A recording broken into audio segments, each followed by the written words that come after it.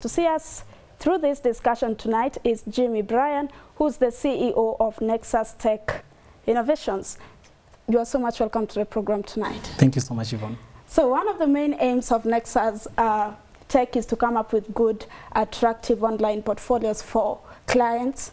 What is the benefit of having a good online portfolio? Thank you so much. A good online portfolio ensures that you position yourself in a market that nowadays you find that a lot of people are online, a lot of people make their decisions online. Say you want to buy a shoe or a coat, most likely you'll go to your phone and Google where you can get shoe, or maybe it's in Facebook. So a lot of decisions are made online. Even personally, before I buy a lot of stuff, even in my house or anywhere, I make a lot of decisions online. So I think online has become an emerging market, which is very big, that no one can do without. Yes. So with the need of having maybe an active online portfolio, I need to update my information. What are the benefits of having an active social media and online presence for business and young people? Social media, just like a personal interaction, is a place where you create interaction, and you cannot interact with someone when you talk to them once, then you get lost. After some time, you come back to ask them for something, then you get lost. So you learn to build customer relationship online, and you find these people, and you want to make them loyal followers. You want to make them customers. You want to make them clients. You want to make them your advocates. So to me, you have to engage them. You have to walk with them the journey. So it's just about creating an online relationship, creating a relationship, just like you can have someone here and you want to continually engage them, so that what you have together becomes meaningful. So are there lucrative opportunities for unemployed young people in social media influencing?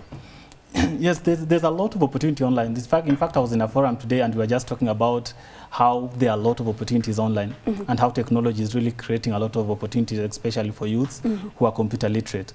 Because today I can just walk out of here and go to, let's say, Gikomba and find someone who's selling, let's say, clothes. Then I have a good camera, I take pictures, I put them online. Then by just sponsoring an ad or continually doing that, someone comes and inquires. I just need to put my margin markup on that thing. Then I can easily go and take that cloth, come sell, have my money. So there are a lot of ways to create opportunities, and social media is great, and no one should actually say that they cannot do something. Or even if you just say that you want to do social media consultancy, it's a big field. Be it Facebook marketing, Instagram marketing, be it even through WhatsApp, it's a big thing. So let's talk about Nexus Tech Innovations. For instance, I want to market the pen that I'm holding. So how do you come in as Nexus to ensure that I get to my target audience? As Nexus Tech Innovations, we really aim at how do you bridge the gap between technology, the customer need, and the client's need. So when we come in, you want to sell your pen, we would, let's say, come and take a very good picture of the same. Once we take a good picture of that, we would put it online. And now what are the key value propositions that you want to give? You know, just like if you want to sell to someone physically, also online you have to give a value proposition. Because it's not just about buying or vacuum, but someone is coming to buy value. So you can look at that one, how are you going to price? Let's say variable products of the same thing. Let's say Hada pens, how much are they selling at? The qualities that we are offering, the value that we are offering. So once you're able to brand that product, you say that we are selling this pen and these are the values that it gives you, someone is able to have an interest on that, and now that's from where you convert. Let's talk about your difference in terms of delivery, in terms of services. Why would I opt to buy this pen at your place, at the Nexus Tech, and not any other marketing platform? One thing I'd say is that the market is big, and no one can fully satisfy this market. Not even Safaricom themselves can satisfy this market. So when you come and position yourself and you say that who are the customers that I want to target, because there are ways so many, and you want to say that I will target customers that are within this range of income, people who can pay for this amount, people who are located in this area, and we have things like Facebook targeting, we have things like Google AdWords, pay-per-click. They're able to really help you target the very person you want. So when you have done a good research and you know the exact person you want, it's very easy to do that. Yes. You have to determine a gap of the product in the market before you start marketing it. So how do you come up with all this? I believe that through market research and through general knowledge of knowing what the kind of market you want to play in is, because even if it's an ocean, you do not just jump in to swim. You have to imagine how the length of this ocean. If you go to a swimming pool, there's either deep end or the other end, and you first have to imagine where do I want to dive in, and what do I have to put in if I'm to succeed in this field. So a business person, you have to constantly do research. And when you take a client, you want to look at this product, what is it aiming to do? And what kind of research the research that you do will help you see that the people we are targeting are located in these A, B, C, D areas, and what are their specific needs. So through continuous research, you're able to effectively target. Because it will also be a waste when you just throw money in there, just sponsor, and you've targeted maybe kids who are in Form 4, and what you have is something for for grannies. So really that mismatch, to bridge that gap, you really have to focus on the right thing. So this also helps you determine the consumer's preferences? Yes, it's possible, especially in the era of big data, because with big data you're able to know, with analysis from that data, you're able to know who exactly you are targeting. So with that one, it's easy for you to target the exact person that you want to push your product to. Yes. Let's talk about branding. And most young people are startups, business startups. And the problem that they actually face is branding themselves. So what methods of branding would you give to someone who is a business startup? I think branding is one of the most interesting things that occasionally I do in my line of work. So there's this person I met, let's call him Mr. X, and he's just someone who graduated from college, and he has CPA and he has accounting. So he wanted to start an audit and tax firm. So mainly what he's aiming to do is that he comes to an organization, let's say here, and he will come, and instead of you employing an accountant, he will be doing that on consultancy basis and even charge cheaply. So when I met this person, he was just starting out, and he did not really know how to start. So we were working together, and we started from having a logo. After I developed a logo, we did the business cards. So to mean he can walk and give business cards. Then we did the letterheads to mean that he can do introduction letters to different organizations. And then we did our website.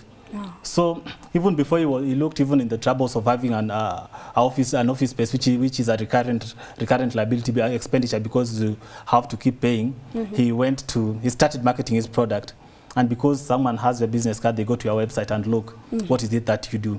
So he was able to start from there. So to mean that there are some basics you have. You have a logo, you are well branded, you have a website. So someone can come and they have your card, they check. And as long as you can deliver, people can deliver. Trust issues, if you say that by Tuesday you'll do this, can you be able to do that? So just that small mismatch of attitude, integrity, if you can do that, people do not mind so much about you. Talk to us a bit of sustaining an existing business. Sustaining an existing business, just like a baby. When you give birth to a baby, let's say I have a baby boy, it comes with the daily challenges. Today he wakes up, maybe he's sick. Tomorrow he wakes up, he laughs a lot. Tomorrow he wakes up, he cries a lot. And those are just the daily challenges that comes with running a business. But then it requires that constant discipline and the formation of a teamwork.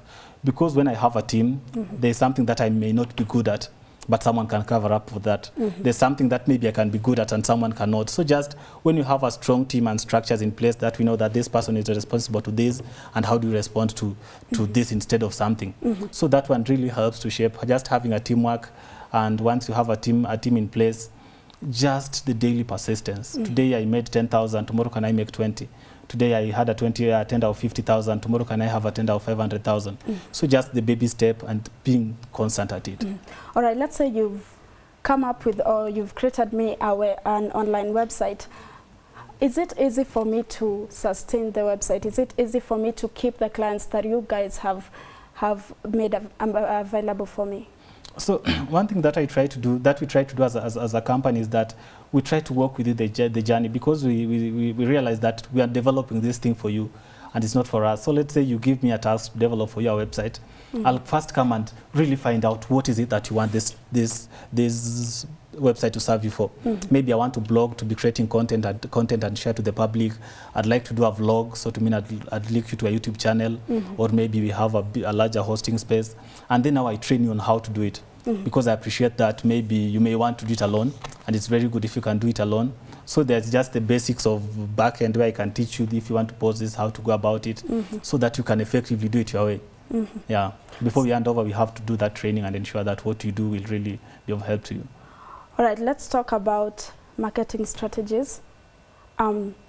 What would you recommend for a business startups in terms of marketing strategies? I think my story, when I was starting up, I started up broke because I was starting from a point of, I didn't have capital. A lot of young people say that I want to start this business, but I don't have money. I want to start this business, but I don't have connections. But then I believe it's possible to start from a point of lean. There's this book I was reading, it's called The Lean Startup. And it just talks of how a company can start from nothing and grow. There's also this book by Desmond, the one which talks about the power of broke. When you just start from nothing and you're growing. So when I was starting out, I was just starting from home, and we woke up one day with my friend and we were so broke, and we say, what can we do? And from there we were having an answer, and we developed a WhatsApp message and we shared in our contacts. And amazingly, by the end of the first week, we already had clients, like 5. And each of them were paying, and you were doing these things. And as long as you've developed a personality that people can believe in, you can leverage on social media, you can leverage on your contacts, you can leverage on your networks, because those are the first people who help you. And resources it's not just about money. Resources are about the people you know, they're about the people around you, they're about the social networks that you have. Yeah, so you can leverage on that and just start. All right, let's go back to Nexus Tech Innovations. You started this, and already you had done something different while in college. Like, what motivated you to? As a person, when I got out of school and I was trying to position myself and trying to find a meaning out of my life, I wanted to know, where is it that I can really position myself? And when I met with my friend and we were looking at what we can do together, I just found the field of tech very interesting, because I know that almost every business right now, to survive, you have to integrate the aspect of tech, be it in farming, be it in just anything you do, you have to integrate the aspect of tech. So that I think that tech is quite a big field, and it's coming to Kenya. We have things like artificial intelligence, we have things like robotics, we have things like we have just amazing things that are coming into play, and I wanted to be part of that. So that's what really motivated me, and every day I dedicate a lot of time to just read, to know what's happening where, and it's been an amazing journey. Yes. So far, how have you been able to maintain your customer relation? Customer relationships are, it's not a very easy task to do, because just like if you are to stay in a village, it's almost eminent that there are people who will hate you, there are people who will like you, there are people who will come to you once and then they go. But then how you just try to create a customer relationship is by one, consistency. If I tell you that I will deliver this, let's even have a checklist, so that when there's an issue, can we say that I say this. Then also to be someone who can be able to advise your clients, because at times someone comes with a need that you see that maybe it may not serve them, because maybe it's not what they need, or someone comes with a need and you feel that maybe there's a way that it should be twerked. So when you come and tell someone this is the way to go, as someone who you don't just want the money, but you're willing to just offer free advice on something that will serve them, if you help someone succeed, they won't forget you. So I think that's the best position, to just position yourself as someone who wants to help others grow. So when you constantly do research, you see their business and you ask them that, instead of doing this, can you do this? And they find sense in that, and when they do it, they hack it, they will always stay, because if you help someone grow, they will come back for you. Yes. You have an online portfolio that is Nexus Tech Innovations, and somebody out there maybe wants to come up with one. What things do they need to consider before they start this business? So one of the things that I think someone should consider before starting a business, to me, I feel that a website is really necessary. Nowadays, it's very hard. In fact, even the government nowadays, to tender, you have to have at least an email, an official email. Instead of having a Gmail, you should have diana@something.com or .co.ke or .net or .advocate. So it's very good to just go that way, so that, let's say you have mails, they're backed up. In case of anything, you can have them there. Then now also with the website, in case, let's say you give someone a business card, you go for a meeting, you give someone a card. When they go back, they can check and really deeply see what you've been doing. They can be able to see the list of clients you have. Maybe they contact them and be able to see what kind of a person you are, through looking at them. So for a person who only wants to concentrate with using online platforms to do their marketing and maybe give a word of advice to their clients, is it efficient enough? It's very efficient. There are people who like I was talking to someone the other day, and she was telling me about a lady who had a shop in Westlands at a prime place where she was paying a lot of money, but then it was not giving a good payback. Then she decided to invest on Facebook, and she was selling a lot in Facebook until she decided to close the shop and just work from home, and now just focus on delivering. Instead of now paying rent, she was now focusing on the issue of logistics. So I think social media is very big. We have Facebook, we have Instagram, we have Twitter, depending on the let's say ages of people that you are dealing with. So it's very big, and there are a lot of big businesses that are just online, and they're doing great. So it's very possible. All right. Let's say I've entrusted you, as we wind up actually, I've entrusted you with my business. You've marketed it, you've looked for clients on behalf of me. Now, what mode of communication do you use? Do the clients report directly to you, or they talk to me? I think depending on the nature of a product that you deal in, because let's say if you deal with in a product, let's say shoe, I won't like to meet someone. I just need to know the price, know how it looks. I pay, I get my shoe. But let's say if it's something, let's say consultancy, or something that requires a large amount of money, people want to put a face. Because at times we also do marketing on social media, but someone wants to meet you first, because let's say you want to do a system for someone that would cost, let's say, 200,000. It's very hard for someone to send 200,000 without meeting you. Yes, it's possible, but very hard. So in such a situation, what you do is that first they gain interest. After they gain interest, you have to have follow-up meetings where you now meet and discuss, or maybe they come to office. So depending on the nature of product, because if I'm selling tissues at 100 shillings, why would I even waste my time to go and see someone who's selling? I just need to pay online and it will be delivered. But if it's something which is big, which is larger, someone would really like to put a face. So in such a situation, maybe this person may need to meet the owner of the business.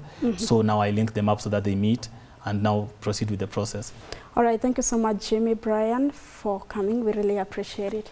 That was Jimmy Bryan, CEO of Nexus Tech Innovations. Thank you so much for joining us tonight on The Bulletin. My name is Yvonne Anyulan. Enjoy the rest of your viewing. Coming up next is the Forex Report.